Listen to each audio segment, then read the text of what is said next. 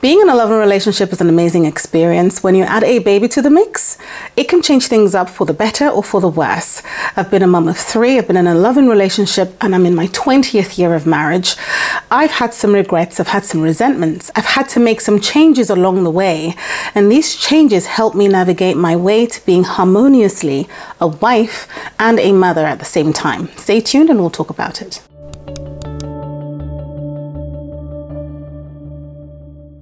Hello everyone, welcome back to my channel. My name is Ngozi. If you are new to the channel, don't forget to subscribe. Click on that little notification bell so you never miss an upload.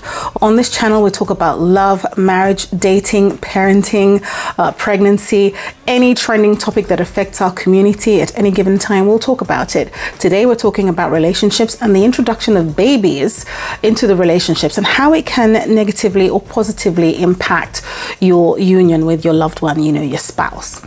Now, I've been away for over 2 weeks. You'll notice that I haven't uploaded in exactly 2 weeks. It's been the Easter holiday. I hope you had an amazing time. And I gave 100% of my time to my family. And now I am back. So now we're speaking about what it is like to be a first-time mum, or even second, third time round. It really depends. But being a new mum and navigating a relationship at the same time. Now, when you have a child, you are only 10 months barely prepared, right, because of pregnancy for the arrival of this child. And unlike any other career in the world, and I'm sure you've heard this before, being a parent, being a mum is the hardest job in the world. But unlike any career in the world, whether you're a doctor, a nurse, a teacher, a mechanical engineer, a computer analyst, a lawyer, whatever you might be, you need to be trained, you need to be educated for years. And over time, your workload is apportioned to you based on your years of experience. It's not the case when you have children. You are going into the hardest job in the world with no experience whatsoever. So that's the picture, that's the scenario. So what I want to say first out the gate is, be kind to yourself.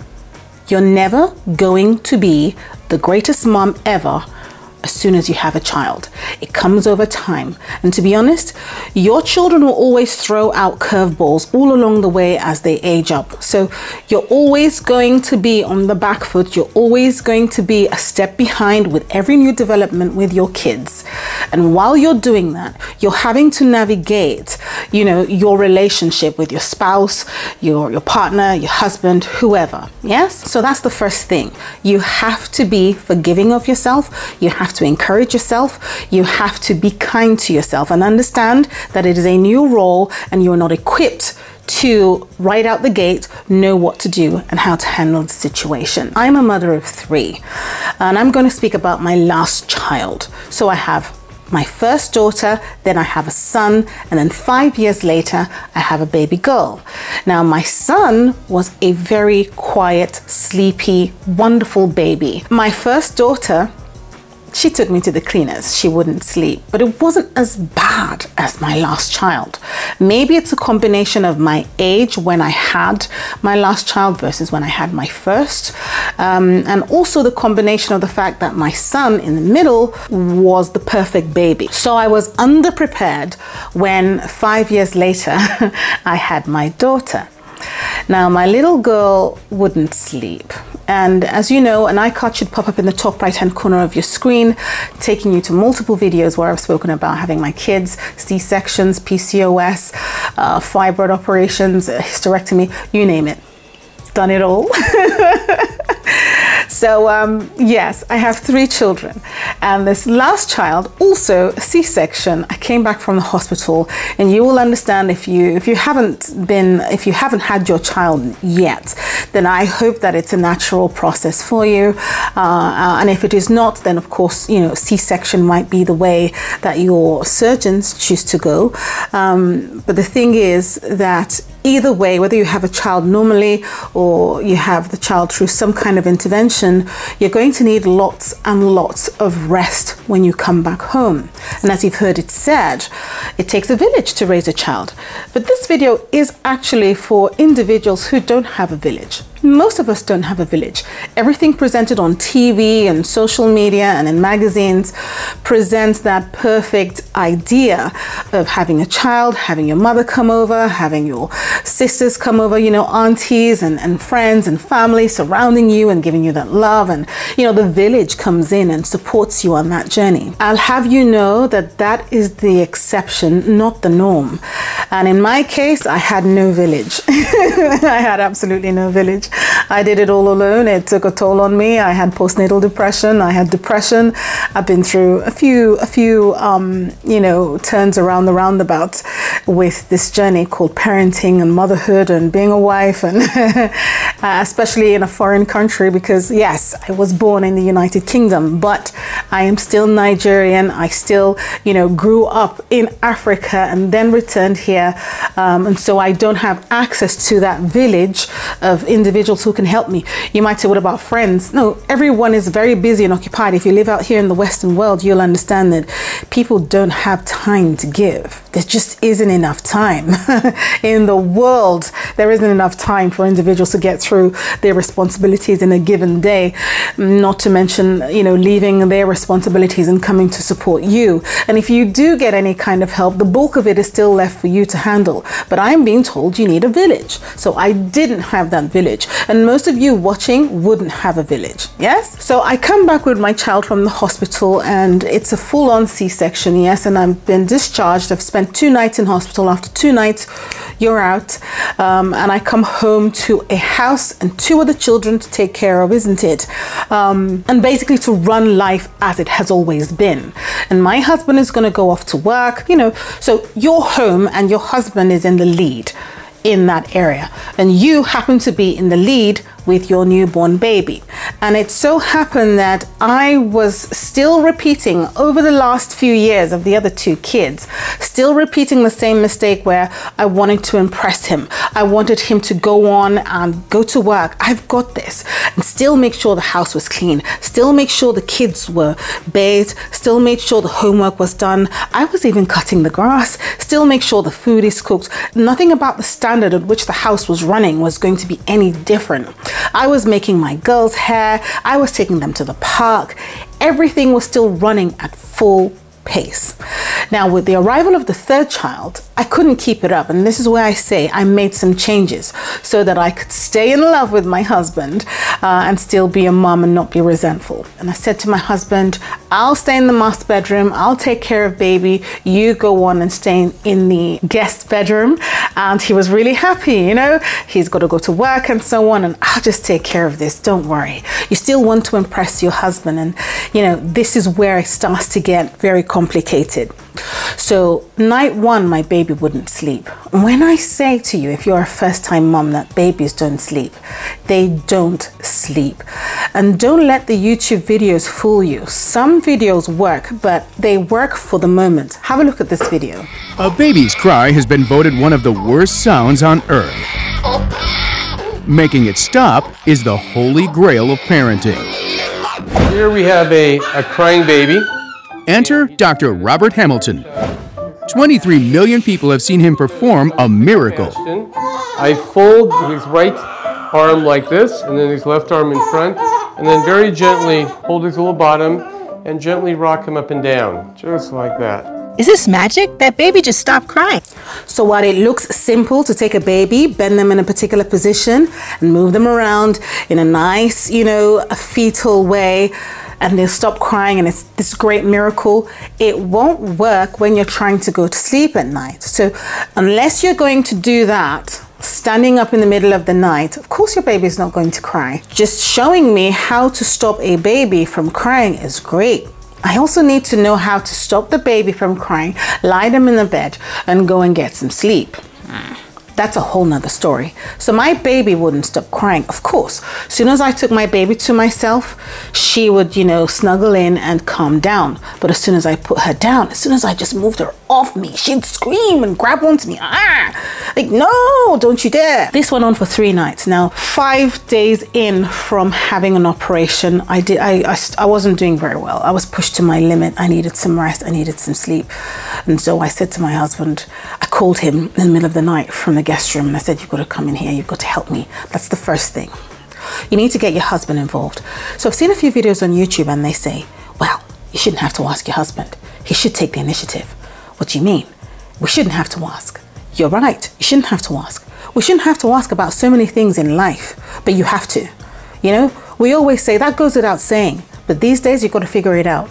It clearly doesn't go without saying. They're not going to show up. They're not going to turn up unless you say something. You've got to speak. Again, I've also seen in comments men commenting and saying, we're not psychic. And they are right. They are not psychic. No one wants to be involved with a child who's screaming day in, day out. They're going to want their sleep. It's a normal reaction. That being said, you as a mom have a senior position in the role of parenting a newborn because, you know, the baby's come out of you and you're focused and, you know, you've got everything going. I mean, right from the hospital, his time with the child is limited and yours is full on. They pop in, a few visiting hours, they're gone. You've got to know and understand your baby. They need some food. Oh, they're not dry. They need to be cleaned. You're advanced already by days, right? But, it's not the same for your husband, and they're moving away, or your partner as the case may be, and they're a little bit more distant from the role than you are. So while you are right, I don't have to ask for them to do that, and I shouldn't have to say that, and they should take the initiative. That's okay, but you can be right and lose your mind years later. That's the first thing you're going to have to note. Get your husband involved. Stop assuming or trying to impress him or showing him how hard you work. You have to get him involved, else you become very bitter, you become very irritated, you'll become resentful. And while some people say, well, you know, he's gone off to work, you're working 24/7, you don't get breaks, you don't get to go to bed, you don't get to leave the workplace. You are the workplace. You're breastfeeding from yourself, you're bathing, you're the bed, you're everything to this child. And it's like no other job in the world. So he needs to, when he comes back from work, get on board ASAP. Don't for a second think that you're impressing your husband and that's going to get you anywhere. They will take more and more of a backseat to the situation and you'll get more and more frustrated. You've already set a standard and now you can't change it. And so with this third child, I got my husband involved. Baby one, baby two, I'm sorry, they're not going to take the initiative. So I got him involved and I said, listen, I need help. I haven't slept. I'm not doing well. You know, the need to impress them goes out the window. Listen, if we're going to have a fight, we're going to have a fight. But I need to get some sleep. And you have to get to that point and you have to communicate in a loving way what your needs are. And you have to constantly press for it, the same way a supervisor would in a workspace. You have to constantly remind them of what is required. Or you can just be right and say, well, I shouldn't have to ask and figure out how that's going to work out for you. So he decided then that he would take the evening all the way up to midnight, and I will take the midnight all the way up to morning, and he would have been gone about 7 a.m. in the morning back to work, and I would have that baby who's been awake all night with my other two children, school running and whatnot, and cleaning the house and taking care of everything full on. No village. But I began to do a lot better. I began to feel the help. I began to see that he appreciated the hard work that I was dealing with, you know, because he was doing it. And this baby would scream and scream and scream. Blue murder, scream. It's profound to see the way these babies cry, especially in the nighttime. You think they hate you or something. It's really bad. On one of the nights, I called 111. It's a health service, emergency service. And before they could even get through the preliminary questions, the lady says, is the child in the background the reason you're calling? She says, I'm just going to send an ambulance out. Something is wrong. If you're saying this child has been crying for the past 3-4 hours, something is clearly wrong. So I open the door, they walk in, and it's like, oh, what's going on? And they put the lights on, and she just stops crying, looks at them, smiles, ha ha ha ha. I thought, what? And I said to them, I didn't even call you. I just called 111, and the lady on the phone, she did say, and they said no, they got the message as well. That it is a surprise. But the lady of the two then advised and said to me, keep your house on. She thinks this baby doesn't like the dark, so turn on everything, get on with what you need to do, and just create the night as if it was the day. And that's what I did. So when they left, initially I didn't do that. I turned everything off again and wanted to calm her down, and she lost it. She was livid. This child was livid, right? And one thing I want to explain to you about babies who cry this way is that it is a form of a verbal altercation. It's the same effect you have if you're having a full-on verbal altercation with someone. Now multiply that by 3 times, 4 times, 5 times, 6 times, 7 times a day. It's bad for your mental health. People start to deal with postnatal depression, and so many other things start to unravel as a result. You become agitated all the time. You're always having a buzz. If you've got other kids to take care of, like I did, you get short with them, stop it. And you start to change. You're no longer that sweet, nice mom. And you're no longer the sweet, nice wife either. So while I've gone through the hours and the hours of no sleep, do you think I'm going to be available to my husband? Absolutely not. It's not possible. Do you understand? But what you don't realize is that your husband's body never changed. His demands and his needs and his requirements are exactly the same. In fact, the more you're drooling over with milk oozing from your blouse and looking like, you just came out of the child factory, the more attractive you suddenly are to him. And that can be very annoying. So again, have a conversation with your husband. You need to learn to continue to establish clear conversations with your husband. You can never talk too much. If you tell yourself you're talking too much, you're nagging too much, you'll suffer. So go ahead, speak up, women, speak up. Tell him what you need. Tell him how you feel. Tell him what you might want done around taking care of the child that will enable you get the rest and the zen that you need to be able to be there for him in the way that he wants. If you don't do that, you'll end up sleeping with your husband, showing affection, and you hate him. You don't want to do that. Okay? So have a conversation. And in doing so, you'll find that if he loves you, he's going to come along with the process, and you'll begin to have a newfound love for each other, a healthy respect for one another, seeing how much he cares about what you're going through, and seeing him, really making an effort can open up new doors to an experience of love that you never thought possible. It's quite an experience to see them come along. So what you want to do is get them on board. In addition to my husband, taking over the first part of the night, at 12 midnight, I'd come down, the whole house will be switched on. I'll do the cooking, the laundry, put her in a car seat, get in the car and go and do the grocery shopping, the weekly grocery shopping. I'll get that done, at the main store that operated 24 hours.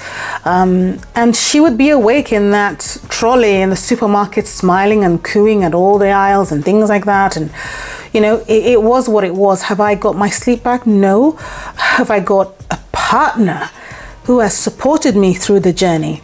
Yes. As hard as it gets when you have a new child on board your relationship, you're just going to do so much better when your spouse is an equal partner in the journey. Do we get enough sleep? No. That little girl still comes into my room. She's 10 years old. It's her quilt. It's not tucked in right. I need to drink water. I had a bad dream. We would yell all we want. She's still going to keep coming into our room.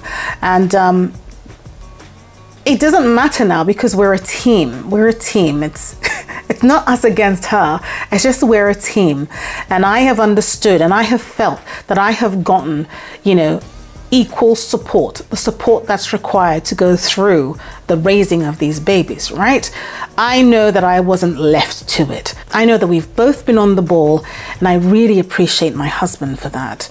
And he appreciates me bringing him on board. Absolutely. It's wonderful to see him say, I can't believe you went through that, or, oh, with the first child, I can't believe this is what you experienced, and so on. It brings things full circle, and you start to appreciate one another. So I wish you all the best with your new arrival, and I hope you're prepared. Remember to speak up, remember to bring him on board, stop the impressing game, and get ready to face life. Thank you so very much for watching.